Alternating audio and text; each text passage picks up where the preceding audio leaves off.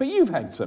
Timing You've and had triggers. some I interesting actually, timings. What's your best call on timing, Andy? Well, my best call on, I made a lot of bad calls on timing. Well, no, I'll tell you probably what my best call on timing was missing things. Right? So during that time, time of 99 and 2000, when everything got so hot and the world was changing and the dot-com boom was there, and on the life science side, omics was changing the world, but particularly the dot-com boom was there. And I'd exited my first real big exit, which is Chiroscience, which I'll talk a little bit more about in a minute, in the same way that David's talked.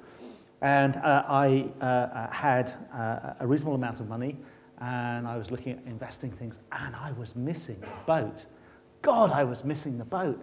Everyone was pouring money into these early stage dot-coms, and I kept meeting people and thinking, this is sort of okay, that doesn't feel right, and I couldn't get in, and I really, really felt I was missing the boat.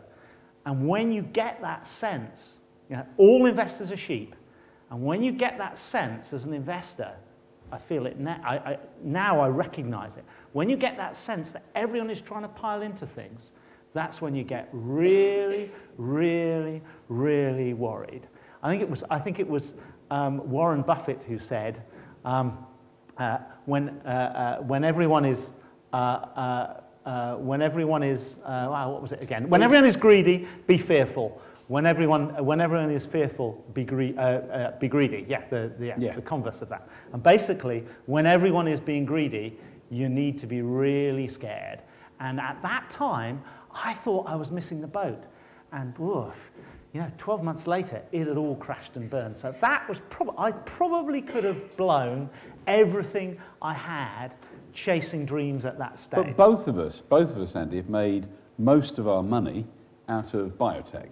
Yeah, I know. Hey, he's made more money out of biotech than I have. Yeah, but the so I'm the biotech guru. there's an issue. There's an issue here about doing stuff that you know about. You actually deeply, viscerally actually understand. And to do stuff, you know, we both of us seen stuff at Cambridge Angels that people have come along, and you go, yeah, that's a good idea, but I really don't quite know enough about this. Yeah.